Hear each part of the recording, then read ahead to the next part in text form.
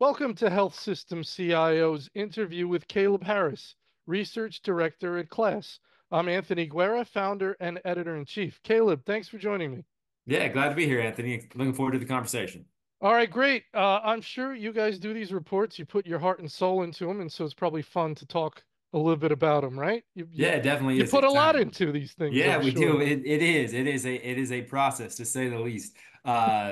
So hopefully, again, we're hopefully it's impactful for the market. All right, very good. So this one is Go Live Support 2024, finding the right partner in a high performing market. Mhm. Very interesting topic, Go Live Support. So we're going to talk about that. So if you want to just, I mean, everybody knows about KLAS, but if you want to give me the quick overview of KLAS and sort of your role there, we'll start there. Sure. Yeah. So KLAS is again mission driven. In the sense, our objective is to help improve healthcare, and the way we go about that is talking directly to the end users and getting their direct anonymous feedback. I mean, sharing that unfiltered feedback back to the market. And so my role here is to work with firms in their respective segments and spaces where we're measuring primarily EHR and ERP implementation spaces. So that comprises of firms leading those respective implementations and or staffing, providing that go live activation support are the areas in which I'm responsible for from a KLAS research perspective. Very good. Why this particular topic? Why did you guys decide to tackle this one? Sure, yeah. So we decided to tackle this one because, again, we're still seeing a fair amount of activations and go lives happening in the market, and being able to share as this is a significant decision, right? And it's also it can be a very costly decision as well of saying who should we engage, who can help us as we have made this oftentimes a significant investment with a particular software and getting those lights turned on, that initial training and go live event can be very stressful. And which firms are going and performing this at a high level to be able to share that with the market. And again, help health systems make an continued informed decision around the partnership with this particular engagement. We're talking about really with the big EHR vendors, we're talking about Epic and Sure. Oracle slash Cerner and Meditech, and that's pretty much where we are these days. Um, what's the sentiment or the messaging from the vendors on a go live? Is it sort of, yeah, you absolutely need to engage someone to help you, like we're going to do a part, we're going to do our part, but you need help? Or Sure. is it, we got this, you and us together, we got this, we don't need anybody else? So I think that's really predicated on the size of the health system, if you will, or the Hmm. site in which this is happening. From what we have seen, is this is something where generally bringing someone in is beneficial, just because of the sheer volume of people required. And again, that's going to be predicated depending on the size of the organization where this is happening. But generally, what we see is this is something that is having a firm brought in to have that support. Because I think anything new, and especially if you've been doing something for 10 years the same way, having someone directly at the elbow to answer and address those questions can be very meaningful. So that's why we see that pretty something that's very accepted, if you will, and not frowned upon and looking to bring other people in, especially when we're talking, because there's a handful of things where we're talking over 1,000+ folks needed. So just the sheer volume of people that are required often makes this a necessity. Is there's different types of consulting for these implementations, and I'm sort of thinking through this, and you tell me. What you've mentioned a few times is the user training. So training up the users on this new system so they know how to use it. They're not sitting there frustrated trying to figure out where to click. There's also a technical side for consulting on the implementation, right? Where you're just making sure everything works and the Mhm. infrastructure and sort of, so there, those are two different things. Are those two different firms? Usually we're Can be. talking, Yeah, yeah. it can be. So we can see at times where there's a firm that can lead more of the technical component of the implementation. Oftentimes we see that those are two separate firms, but there Uh-huh. are some times where they lead from the start of the engagement till go live. Generally, they're going to potentially still be there as well to help making sure that goes well, and then having a group specifically focused on the activation or the go live of that event. So oftentimes we see that separated, but there it is feasible to have someone and be able to do both is what we've seen. Not as common, but that is something that is feasible. We don't see a lot of firms that are leading that implementation of it. Not all offer that go live support, but it definitely can be feasible.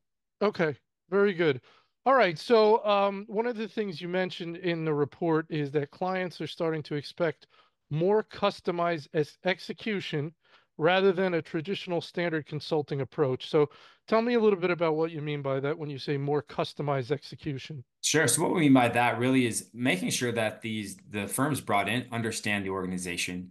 What are some of the key challenges? What are things that are important to them? And making sure they have the appropriate resources to address those questions and as their specific modules and things they're going live with, that they have that understanding of the organization versus just bringing in, for the lack of a better phrase, a warm body of saying, hey, this is what we're doing. So having that being very customized to the organization and what those needs are. But I will say it's also prudent for the organization to also give runway while the actual event are generally between 2 to 4 weeks. But having some months in advance, I would say, is also meaningful to bring in the firm, talk through, say, this is what the onboarding process is going to be like. What is that as far as if we have to, if there are resources that don't work out, what is our process to get that exchange and really having a systematic plan several months in advance to ensure they put themselves in the best position to be successful. So I think that's a two-way street, if you will, not just reliant fully on the firm, but also on the organization, making sure that they're working cohesively together and have a systematic approach to make sure, again, they can best position themselves to have a successful engagement. So it sounds like you want to be very, very careful with the selection of this company that you're going to bring in. And that these companies, and you tell me if I'm wrong, these companies are very specific in where their strengths lay with a particular vendor, right? Some of them aren't going to Mhm. specialize in all three in Meditech, Epic, and Cerner. Some of them Sure. may prefer one, and then they can also specify based on size, right? Not every firm is going to be able to help a 10 hospital system. They may specialize in helping two hospital systems, and you can go by beds but generally size can be an issue. So you might have an organization that focuses on particular vendors and a particular size of health system that they can help. You want to be very, very careful when you're making your selection to pick a vendor that lines up with what you need. And as you said, you want to Mhm. take a lot of time to have discussions. So that seems to be a sentiment here, right? Take Correct. it Yep. slow and be deliberate. Go ahead. And be deliberate and specific because we do hear times where, and this is where it can be challenging if it's just trying to get those number of people in a short period of time can be again very challenging. And then also selecting a firm that has the validations and experience to drive a successful implementation. And I think this is more market driven is majority of what we're seeing of these activation events are really epic engagements is what we're seeing. Not all, but I would say, and again, unsurprisingly, a lot of that is driven based off some of the epic conversions is what we're seeing. Right. So if you are doing Epic, which a lot of people are, Sure. you have to understand that there's significant competition for high-level Epic resources, Correct. which means don't make a call and expect the army to come next week, right? Correct. Because they're being utilized. So it's Correct. almost like a really good contractor who's remodeling kitchens, right? Someone who's really good is gonna Correct. say, "Well, I'm booked out 6 months, so I can put you on the schedule, but I can't come next Mhm. week." It's So, the same thing with these resources, right? correct. Correct. That's an excellent example. And the other part too is, and this is where it goes into also connecting with the software vendors, is getting an understanding of who else is going live. As you understand, there's a finite number of resources in the market. So understanding how many organizations are going live at this time period, how many refuel engagements or things that are happening as well. So that way you can really have an understanding of what is the pool of resources? What does that look like? Is that going to be um, widely available, or is there some shortage, if you will, at some capacity, depending on the current market events as who may be going live? Right, because you could almost picture a discussion that says, "Listen, we're the vendor says, listen, I could send you my B team next week, but if you want the A team, it's going to be 3 months, Sure. Yeah, and right? that's where I think having those conversations and that's why it's also very again beneficial having this being very thought out and giving time that we're not asking, hey, I need 100, 200 plus resources tomorrow. While we've seen that happen, that leads to greater variability, if you will, in the experience. And so that's why having that level of engagement months in advance will again put you in a better spot Yeah. to reduce hopefully the level. I mean, these go live events are stressful, they're high, right? High intensity. How can we reduce that as much as we possibly can to make it a more streamlined and smooth experience for the end user? Yeah, you're cracking me up with your phrase greater because you didn't want to say it in a bad way. You said greater variability in the experience. When you so True. when you have a really bad install, you can say, listen, we had some greater variability in our Yeah. Hey, experience. we're just I trying to like help it. the people, Anthony. That's what I we're love it. I trying. love it. No, and it's great. And I'm assuming these costs differ based on the quality of the resource. So a consultant is not a consultant is not a, and I don't know how this works, but so for a big consulting firm, are they going to vary, and you may not know, but you might, are they going to vary the price per consultant? So this resource, this individual based on his or her experience, costs this much per hour. Sure. Good Jimmy question. Jimmy out of college is going to cost you a quarter of that. Now, Sure. Jimmy, he's still nice and he's going to show up, but anyway, go ahead. So that would be one where we don't get into the Yeah. granularity as far as from a cost structure. Hmm. At a high level, again, this is, I think, size of the organization. If I have a 100-person go live versus a 500 plus person go live, so it's really going to, I don't oftentimes it's going to be more of a general rate is from what I Hmm. understand. So don't quote me exactly on that. So I don't know if it goes as granular as to individual resources, if you will, if there's some level of specialty. Right. That's where I think there may be some flex there. But from a contracting perspective, we don't get into the nitty gritty Yeah. as far as from a cost perspective. But generally, from what I understand, there's more of a generalized rate Yeah. for the particular resources. Right. No problem with that. Let's talk about this thing that happens, and I think this is a huge part of a positive consulting engagement. Sometimes you have, and you mentioned this in your report about resources being swapped out. If Sure. if the customer is unhappy, and it could be because they don't have the experience that was hoped for, they don't seem to have the knowledge. It could be just a personality conflict, I Mhm. suppose. Like we're just not jiving. Sure. Could be many things. So this is a very interesting but common dynamic in consulting engagements. Can you talk a little bit about this? And I'm sure, I think in your report you indicate that some, and we don't have to get into the companies, but Sure. some are more receptive to or better or more responsive to swapping out consultants. Like, okay, no problem, we'll send you someone else. Tell me a little bit about that dynamic. Sure. So one, I think it's, and I believe most organizations are aware of this. When we're talking about bringing in 100 plus people, oftentimes there is going to be a resource that doesn't pan out. So I think having an understanding of just the nature of these organizations, it's very rare that you're going to get a 100% hit rate. And so I think that's the other part of from a planning perspective is having a solidified plan and approach for when that instance of that likelihood of that instance occurring is we know what that process is and how Uh-huh. we navigate and adjust that is Right. what I would say is a key factor to that. And making sure also from a who do we have on the bench? What does that mean? So if I have to replace somebody, what's the timeline and being able to switch that person out? I would say majority of, if not all of the firms that we have measured in this respective report do that very well. But again, they're just making sure what are the conversations, being very intentional with making sure, hey, when this happens, what is our process of going through and replacing that particular person? I think that the real pain point is this, if there's someone in, whether it's the project manager, there's more of a leadership component to that. And if that person has to be changed out, is where I think there's more of a significant pain point, as there's certain knowledge and things of there that as they've been on the project that can cause some more there's more implications, if you will, versus if I had someone at the elbow general resource compared to someone in leadership is what I would say. So those contingency plans are critical to making sure that you're successful there.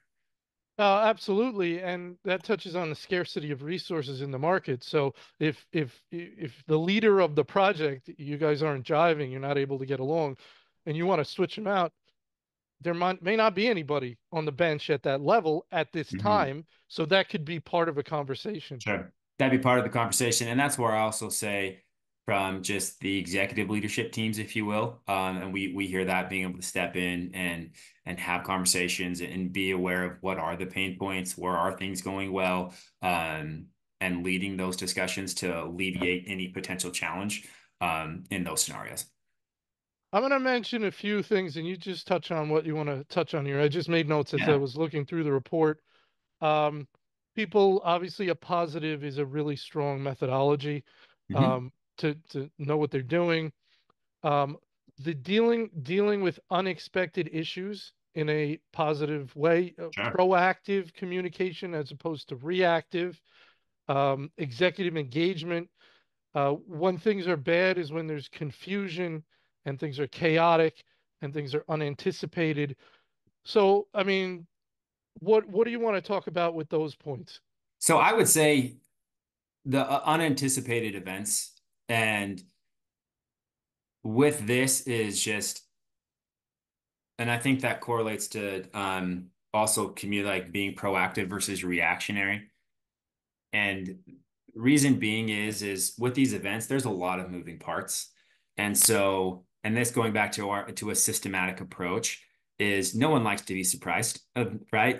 Right, especially if it's a bit like especially if it's a bad surprise Yeah. with that and bad information. So how and oftentimes when a firm is able to get ahead of that or notify them and communicate that um, in a timely fashion, that again, I think alleviates some of the stress of saying I've now partnered with someone that's aware of this, that's keeping me in the loop. They have a system, right? They have a plan in how we're going to tackle this. Also, looking at potential potholes down the road that you can then navigate and say, again, this is what we're seeing. This is how we're going to rectify this and adjust for this expected event are things that I think are critical. Because as you know, there could be a very small thing, but if not communicated, Hmm. all of a sudden surprises someone, the level of stress in these events can turn into a much bigger challenge and issue than if it was properly communicated at first. So that would be the one. And I think again, that goes down to project leadership, what's happening there. Also, kind of reiterating the point of our proper planning in advance and Hmm. most for and having that level of contingency planning of thinking what can go wrong, how will we address that, and making sure that those things are properly addressed as much as we can. There's always some level of unexpected thing, but having a roadmap, I think again, best positions them to best navigate those unexpected challenges. Yeah, I'm sort of laughing to myself here because if there are unexpected issues and confusion and chaos, I could have done that myself. I Sure. I didn't need to. You're here Sure. to avoid that. So if you're not helping me, what are you doing? Yeah, Anyways, exactly. Exactly. And that's why I think again, those ones where what can we control? What variables can we control? Are we doing everything we can to make sure that's ready to go? Because there, I was actually went to a go live just from an anonymity standpoint. I can't say what organization I traveled out to or who the firm was, but went out and it actually ended early than what was initially scheduled, really because of how seamless the project was and hmm. understanding, hey, this is what our objectives are, this is what we're doing. They were able to downsize, reduce the number of resources, I should say, because of how smoothly the project went. So, not every project is the same, and not every project is going to go that smooth sailing. But that's where, again, making sure that we understand what the variables are, what challenges can we anticipate, and how will we navigate that are key aspects. And that's where I think it's not just the firm, if you will, but also the provider organization working in unison to ensure that they are on the same page and there's a level of partnership there to best address these engagements. Yeah, so it sounds to me like a few of the takeaways here are take your time, have a nice timeline on this so you don't have to rush. probably get references and make sure Hmm. the entity has done the specific type Yep. of project that you want for a specific for the organization, Yep. this for the size that you are. Yep. Get those references, and then do your part, right? Because the health system's always going to have a lot of work to do. Now, I'm sure the companies that are thought of highly in this area take as much as possible off the plate of the health Right. system, but there are going to be things they can't be successful. They probably need the health system to do certain things. So do your part. Hmm. These sound to me like some takeaways, but I'm going to leave you with the last word and get your final best piece of advice for folks out there that are considering and about to hit Yeah. the market for help in this area. Yeah. So, one big thing is I would say first and foremost, to your point there, Anthony, of what software system am I implementing? Do the firms in which I'm engaging have experience in there? Also experience with size and scope of with my organization are critical. I think just kind of universal things that you need to make sure you're aware of. The other more, I think, adjacent things to be thinking of is what else is happening in the market? Hmm. Other organizations, what are their size and scopes of those projects that I need to be aware of, as I will be competing for similar resources, is a big part that I would say being aware of. And then also making sure that you have the appropriate engagement from your leadership team at the organization. Is everyone bought in? Is everyone aware of what we're doing? And making sure we're taking the appropriate time to plan for this event versus having it rushed and trying to get folks right a week before it goes, because there's a lot of logistical challenges there as well. So Hmm. those are, I think, the core things where it sounds very basic, and very straightforward, but it oftentimes get lost in the shuffle when we're doing a type of implementation. But making sure that contingency planning and upfront road mapping is done well in advance. Yeah, and just one more thing, and do you need to make sure you sort of interview and click with whoever's going to lead that on the vendor side, Mhm. on the firm side. So That. I want to meet the Mhm. person. I want to make sure we understand each other and feel good about that. Now, people can always leave jobs, right? That individual Sure. could leave after a month in the middle. You can't prevent that, but that relationship has got to work well. Your Right. thoughts? Yep. Agreed. So I Yeah. think that, and this is you want to make sure that only, and this is just more anecdotal information, just from KLAS, just data holistically when it comes to replacements, for lack of a better term there, that's roughly about 50-50, whether it's a technical miss versus and a cultural miss. And so making sure that you vibe with the person, have an understanding, that communication piece, I think is critical, in understanding and driving a successful go live. Awesome, Caleb. That was wonderful. I want to thank you so much for your time today. Hey, I appreciate it. Thank you, Anthony. Have a great rest of your day.